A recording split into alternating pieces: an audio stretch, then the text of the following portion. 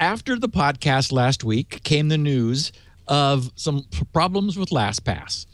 And it was a little muddied because there were two different researchers. Tavis got involved, our friend Tavis Ormandy, who took a look at LastPass. And he tweeted that he had found something and was in communication with LastPass, and they were working on it. Then separately, for an unknown reason, I don't know if it was just to get some click traffic or what, but another researcher who had reported something a year ago that has long since been resolved chose to freshly post the URL. And so that got everybody in a concern, thinking that this was a new problem. Well, it wasn't a new problem, and in fact, we talked about it a year ago. But there was one thing that was interesting and new. What LastPass wrote in their blog in two parts. The first part said, "We want to share a quick update with the LastPass community about important fixes that we have made in response to two recent security reports." Now, that's a little odd because they said in response to two recent security reports. Our team worked directly with the security researchers to verify the reports made and issue a fix to LastPass users. The recent report only affects Firefox users. If you're a Firefox user running LastPass 4.0 or later, an update will be pushed via your browser with the fix in version 4.1.21a. If you would like to update your client proactively, you can update with our download link here. And then it's LastPass.com, LastPass FFX. Not sure why. Oh, Firefox fix, I guess. Then they say, or just Firefox, FFX, Firefox. You can check which version you're running in your LastPass browser add-on under the More Options menu about LastPass. If you're running LastPass 3.0, you are not impacted and do not need to update. Now, okay, so a little more information here. The 3 series is what Mozilla has available from download LastPass add-on.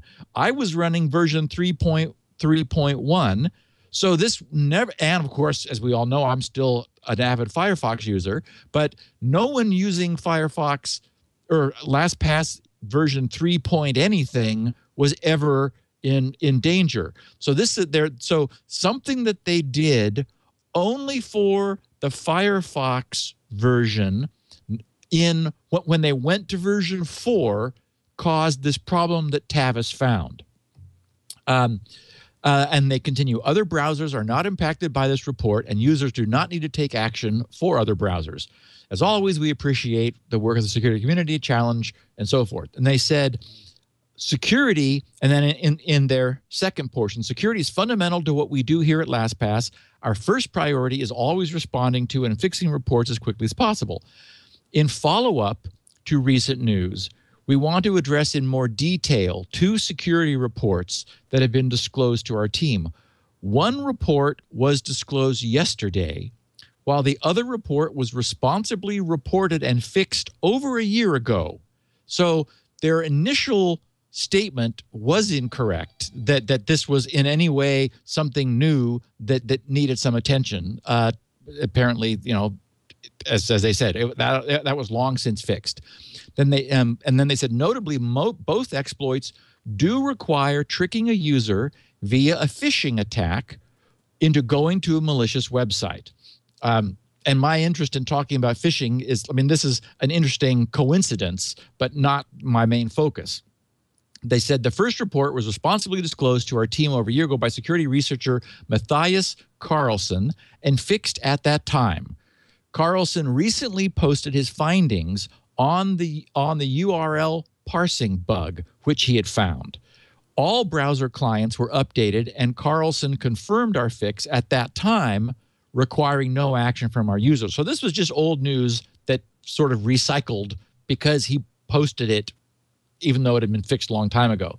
The second report they write was made yesterday by security team researcher Tavis Ormandy, who contacted our team to report a message hijacking bug that affected the LastPass Firefox add-on. First, an attacker would need to successfully lure a LastPass user to a malicious website.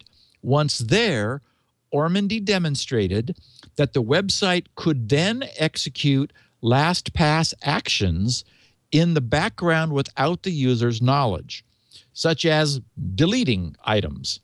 As noted below, the issue has been fully addressed, and an update with a fix was pushed to all Firefox users using LastPass 4.0.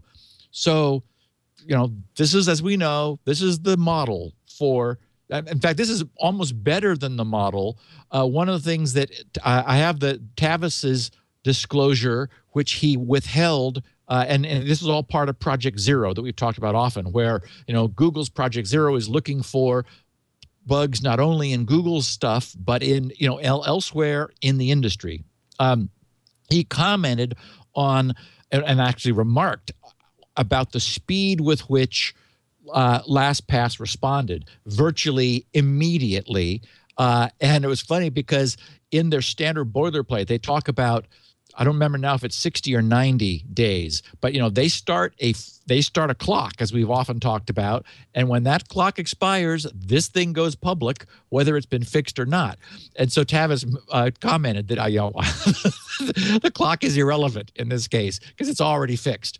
Before he got his posting done, it had been resolved. So anyway, what he found was a way of malicious script interacting with the JavaScript which LastPass injects into a page in order to function under Firefox. We don't yet have a standard for browser add-ons. So, every browser exposes a different means for automating its functions. And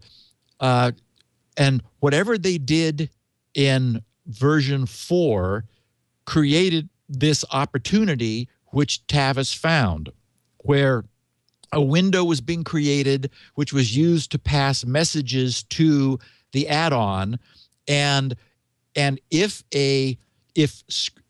malicious script from a malicious website was targeting LastPass Firefox users, and while this was not fixed, then it would be able to essentially execute LastPass commands in the background. Again, it's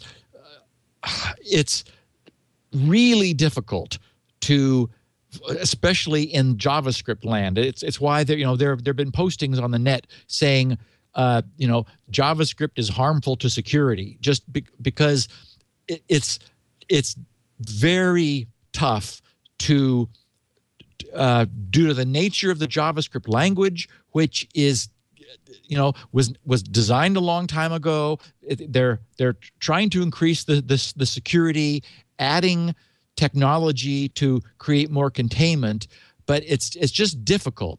And we have the problem that when you go to a website, browsers download script from that website. It's hard to find something that is more problematical. Anyway, so this got fixed in as good a way as you can imagine. And for what it's worth, anybody like me who stayed on version 3 was never in danger. This was a bug that got introduced for Firefox only when whatever they did to change it to version 4. I did update to version 4. The UI has changed. It sort of seems like it's running a little bit better for me. So I'm glad for that. And bravo for LastPass continuing to do good by us.